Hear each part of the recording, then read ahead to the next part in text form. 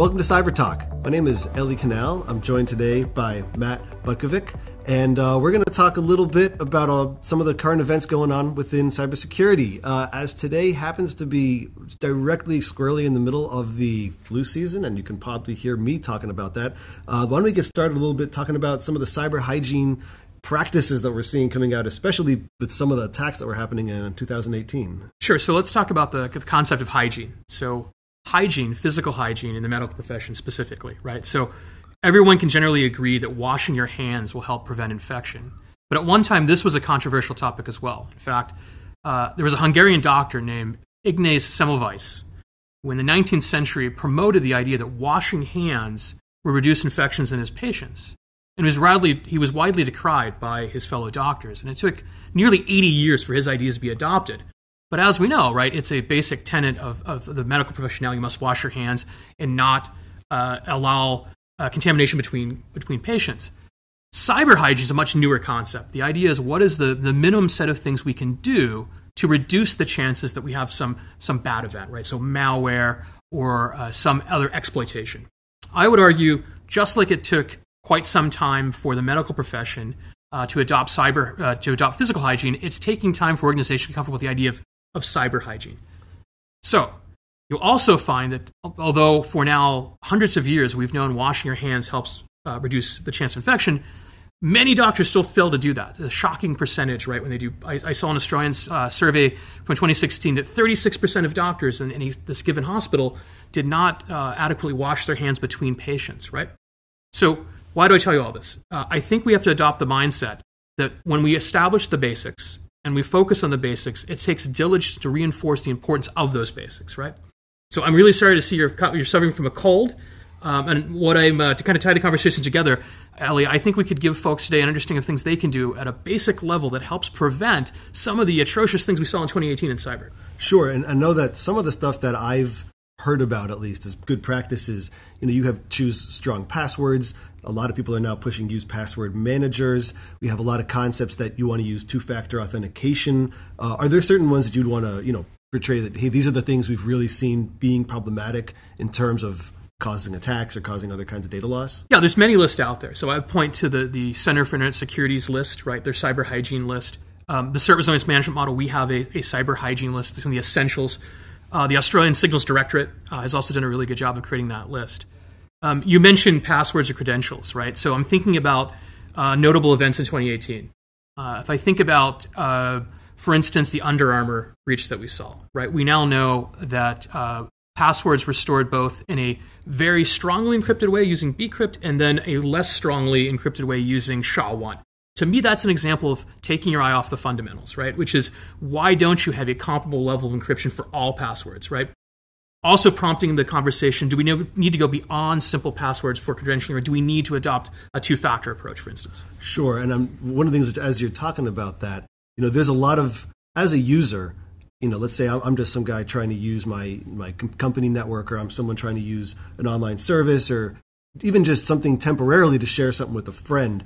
I don't have control over the kind of infrastructure that they're going to provide for me. So is there anything that I would want to do to make sure that, however I'm using this service, it doesn't really hurt me in the long run? Yeah, I think there's a concept of fit for purpose, which is the first thing a person and more of an organization should do is determine the requirements to protect that information, right? So and this fits directly into cyber hygiene, step one, know what you have, right? Understand the nature of the assets you operate. How are those assets used in the organization? Once you've made that list of the essential things that you do and the assets that support them, then really think through the protection requirements. And this is going to vary. So, Ellie, if it's a recipe you put in the cloud, it's different than information-related national security, for instance, right? But in both cases, you can articulate a specific risk scenario and a specific set of requirements to protect that information. And going back to the doctor example, it's really critical that a surgeon, prior to doing surgery, washes his hands and uses all the soap and uses everything he needs to. The techniques will vary based on the criticality and the nature of the threat, right? So in the case of infection, you're describing sort of in the medical profession, and also the diligence you apply is dependent on the context. And the same thing applies in cybersecurity, right? There is no sort of one-size-fits-all. With that said, I think we've been striving for a long time and cyber hygiene is an articulation of, is what is that minimum baseline? What are those set of practices we expect everyone to do? So if you're using the Amazon cloud or you're trusting your credit card with a very small vendor, are they employing the same concepts to protect your information? Right. To kind of move off of passwords for a second and talking about the protections there. So there's been a lot of ways that data has been attacked in the past. We talked a little bit about passwords. I know one of the one that comes through is phishing. And when you're doing a phishing attack, or when someone's trying to execute a phishing attack, they're not so much relying on an insecure password or even insecure data. They're trying to bypass all those protections and access the data in a second way. Is this something, how would you say people should be protecting themselves against that? Yeah, so phishing remains one of the most effective techniques that attackers use because it plays on human frailty, right? No matter how much you train your workforce, unfortunately, a certain percentage, it might be small, will still probably fall for that payload, right? They'll click on that malicious attachment. It's sort of a strange one when I think about it. When I think about the usability of computing, it's one of those issues where we tell the user something really dangerous can happen, and we give them very few really sound technical safeguards, right? We basically say, be smart at things and don't click on stuff that looks dangerous, right? Right. So step one, don't click on things that look dangerous, right? But beyond that, I would advise that organizations and even people in their individual lives should think hard about the way they consume email, right? If it's not from a trusted source, if it's not valid, in some way you readily recognize, don't click on it, right? So let's talk about phishing. Phishing just doesn't affect the theft of credentials for individuals. It doesn't just affect the exfiltration of credit card data. It's also there's good evidence it's affecting critical infrastructure, right?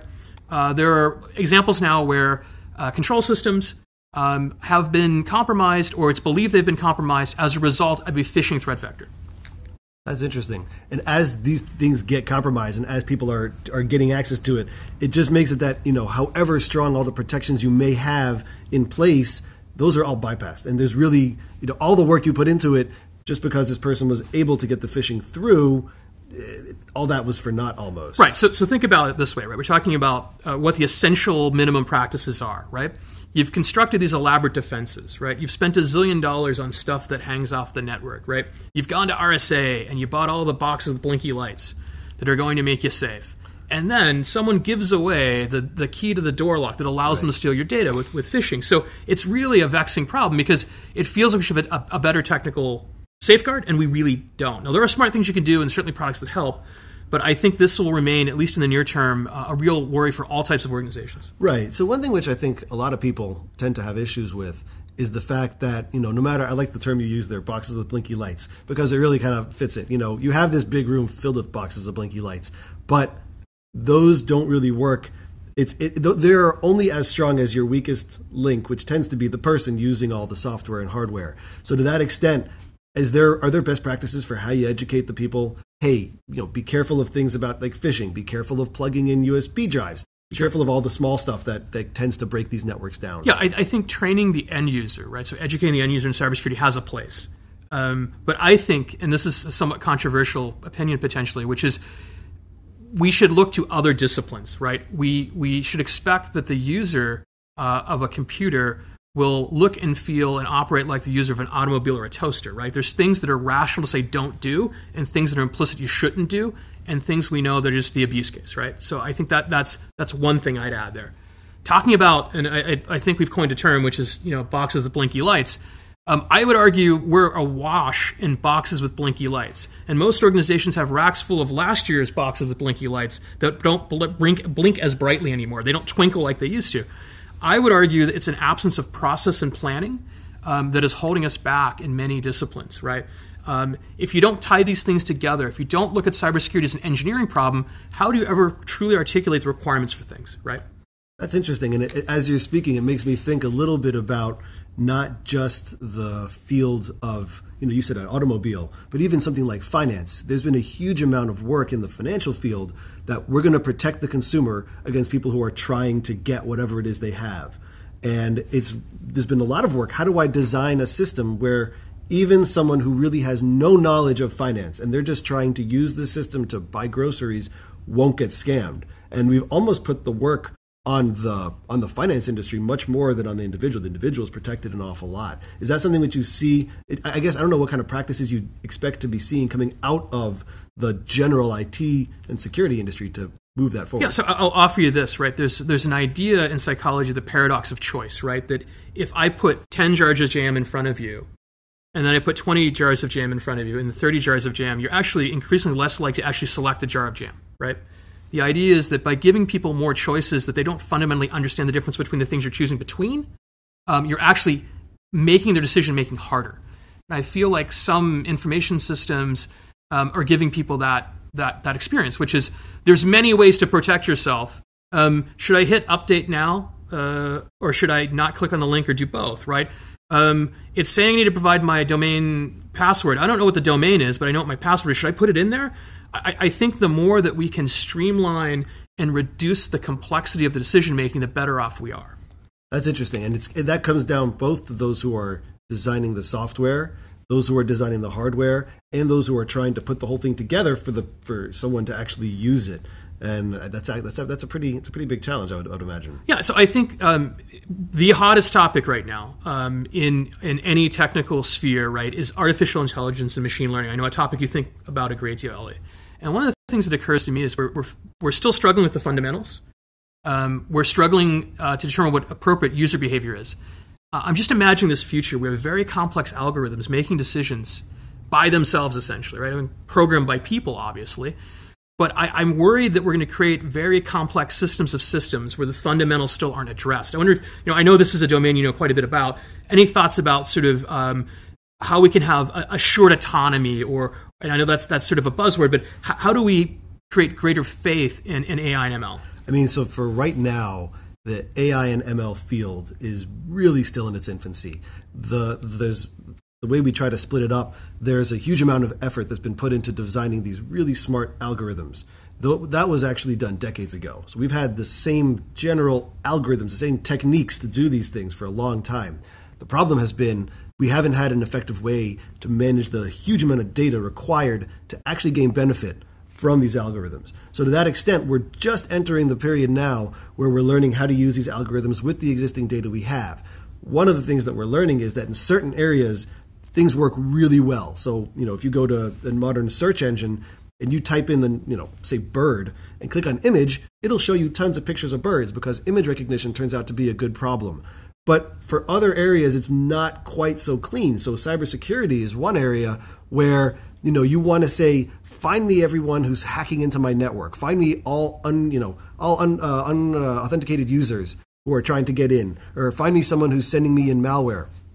That turns out to be a much harder problem for a whole variety of reasons. So at this point, I think we're still a bit out from really having that be a turnkey solution. Just pop that new blinking light box in and go. So is it fair to say that humans will be in the loop for quite some time? I think we're pretty good. You're pretty assured with that. Right. I mean, no one knows exactly what point will be, right? But it does seem to me that like any new technology, there's going to be this hype cycle.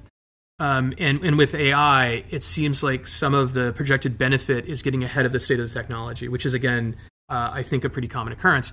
I see this very complicated future, again, where human beings are still human beings, algorithms are doing things that are new and novel and difficult to understand, and we're doing so much of this at arm's length in the cloud, right? So a third party, it's extraordinary if you look at the growth of a third party doing X, Y, and Z for you, right?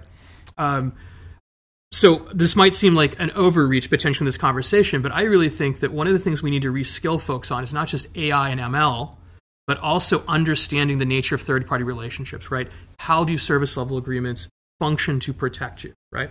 And I would argue that that should be added to that list of cyber essentials, right? Which is understanding how to have justified confidence in a third party, justified confidence in an algorithm, justified confidence in an algorithm operated by a third party. It all comes down to evidence and understanding the things you own, what they do, and what your risk appetite is. And that's interesting. One of the things which we see a lot when we're trying to deploy these AI algorithms is people don't understand what it is they're getting. They don't understand how to assess whether it's performing properly, and they definitely don't understand when the data comes back to them, what should they be doing with it? Oftentimes, they think it's like, well, here's the answer.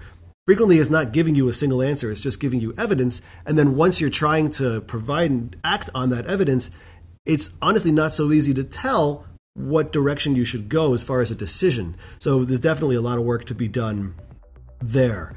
Matt, thanks a lot for joining. I really appreciate it. Thank you all very much for joining us. Thank you. And for more information on our work, please see the website below or send us an email. Thank you very much.